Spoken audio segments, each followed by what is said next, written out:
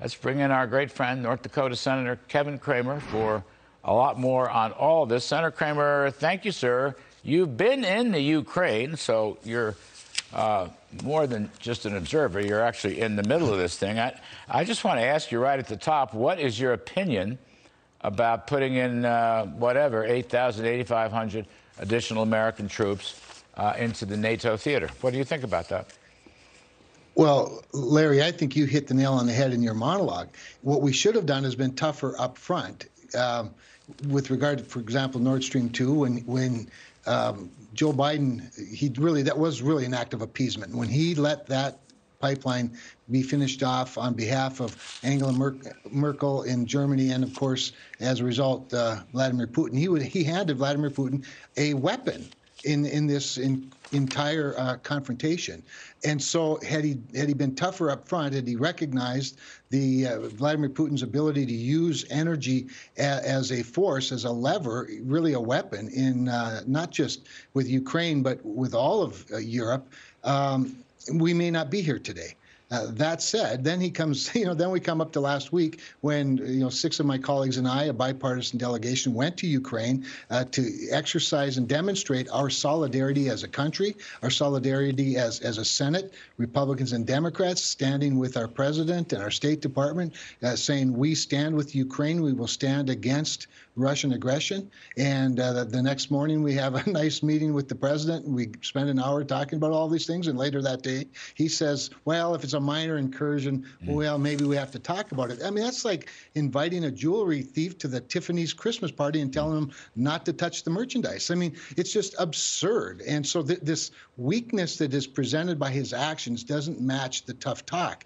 Now he doubles down by sending troops. And to be fair, it's all of NATO seems to be somewhat engaged in this or willing to move troops around in some sort of an exercise. The problem is that if that is to be a deterrent, which is what their hope is, when it's not, when you've seen these weak moves by our president up to this point, it's hard to take him very seriously. So I worry that the mixed signals are creating more chaos, frankly, than a deterrent. Regarding NATO, Senator Cramer, Germany is of no help. In fact, Germany has been a hindrance. In fact, Germany looks to be rather more on Putin's side. They've stopped arms movements into the Ukraine, and they've issued statements that are ambiguous at best. And I guess they just had to fire one of their Navy guys. I'm just saying, NATO, well, the biggest chunk of NATO is Germany. France and Germany apparently negotiating with Russia on their own. The United States is not on that phone call, so far as I know. I wish I were wrong, but that's what I understand. And as Donald Trump said time and time again, they're not really paying their fair share of the financial burdens either. So, like, what's NATO? Why do I want to put, or anybody put 8,000 troops into NATO? I don't get that. Well, good question. I mean, I think it's 8,500 of our troops, and along with other NATO troops, moving throughout Eastern Europe to send a message of solidarity. But you're right. Germany has been a particular problem, both in their, first of all, their acquiescence to being captive by Russian natural gas through the Nord Stream 2 pipeline, really endangering many of their own allies and neighbors in their neighborhood. But remembering, too, though, that the stability of Europe is what's at stake. It's not simply, Ukraine, another, former Soviet state becoming, again, a Soviet state. The ramifications are to a stable or an unstable Europe. And so we need to have a strong NATO. We need to have a strong Europe. The problem is that within the European Union themselves, they are a little bit confused. I mean, you talk about France and Germany negotiating with Vladimir Putin. I just read a story, an energy story, where France is trying to convince Germany that their nuclear should be considered clean energy in the European Union, and Germany's response is, well, our gas should be, and neither one thinks the other one's fuel source is good enough to be considered clean energy. I mean, this is sort of backyard nonsense. We need to have a serious discussion about stabilizing Europe, because remember, it doesn't just end in Europe. Right? You already talked about Afghanistan and what the kind of signal that sent to Vladimir Putin. Well, what we do here is going to send a signal to China and Taiwan. It's going to send signals to Iran. You already talked about the acquiescence to Iran, not the acquiescence. I mean, helping them pay their United Nations dues so they can vote against us. I mean, it's complete absurdity. Can we pause on that? I don't ever mean to interrupt, sir, but I'm just saying. No. I just got wind of this. It was actually, I saw it this morning, a New York Sun editorial. It was put together by Seth Lipsky and my friend Claudia Rosette, old Wall Street Journal editorial writer and a great lady. So I wasn't aware of this. So let me get this right.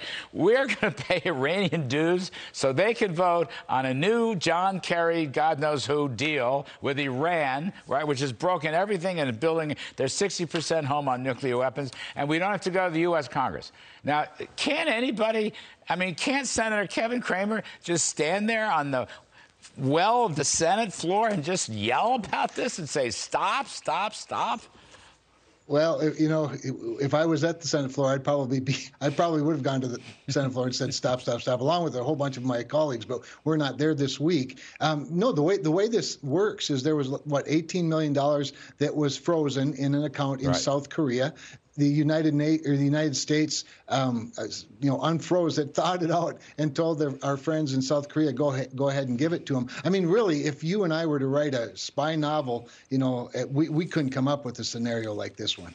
Yeah, boy, it's just so disappointing. Now, let me ask you this.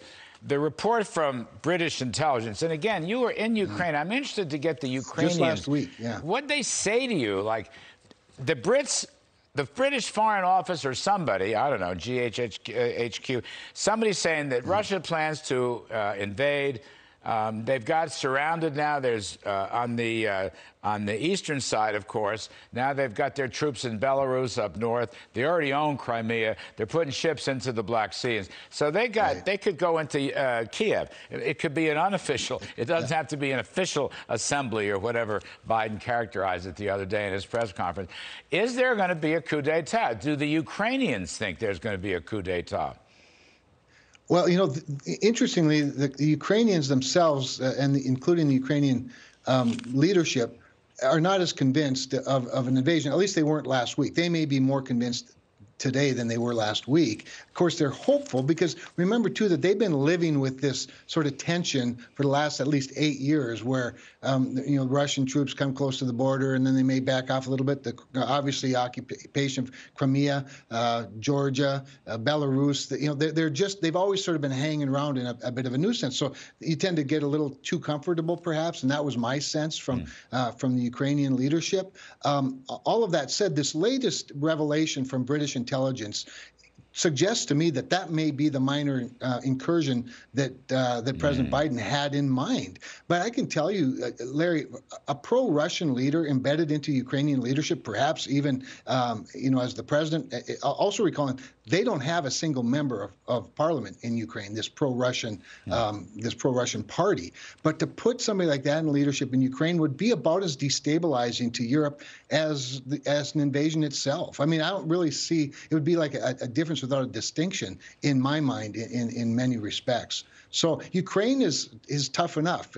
While they're freedom-loving, democratic people and a sovereign nation, they still look more like Russia than they look like the United States in many respects. And I think President Zelensky's done a good job of rooting out, little by little some of the corruption in the country.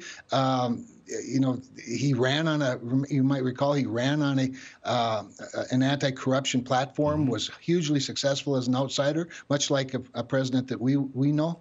And but I think you also find when you get into office, it's not as easy as you might have thought. But I think he's making progress little by little, and we ought to be standing up for him and for that sovereignty as long as he's still the duly elected president of Ukraine and not green lighting in any way, shape, or form the embedding of a Russian, pro-Russia leader into Ukraine's parliament, or God forsake, or God help us, into the presidency. I sat in on two bilateral lunches with President Trump and President Zelensky, and as did others of our national security team.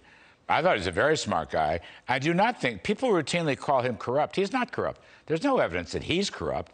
There is evidence that he's trying to fight corruption and cleaned house on their legal establishment. One last one while I have you here. There are 52 moles in the U.S. Senate that are working to save America and kill the bill. 52 moles. Now they killed the effort to kill the filibuster, so that's awfully good. And yes. I know President Biden on Wednesday said you're going to have build back smaller pieces or chunks or whatever.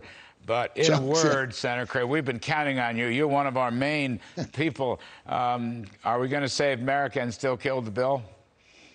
Well, I've been called worse than a mole, Larry, and I say that with love, with much love and respect. Of course, I could tell that was an affectionate term from you.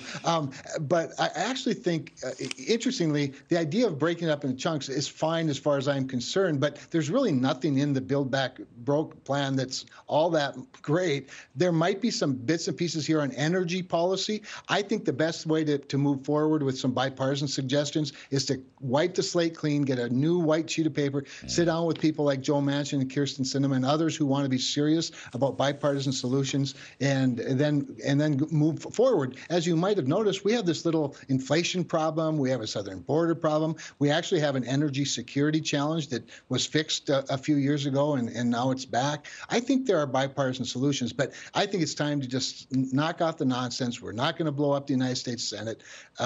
We've already run up more debt than is helpful. Let's sit down now and have some adult conversations. I think there are some things we can do together. Great. That's just the kind of mole that we love. Senator Kevin Cramer, you're terrific, sir. You're the best. Thank you ever so much. Talk soon. Thanks.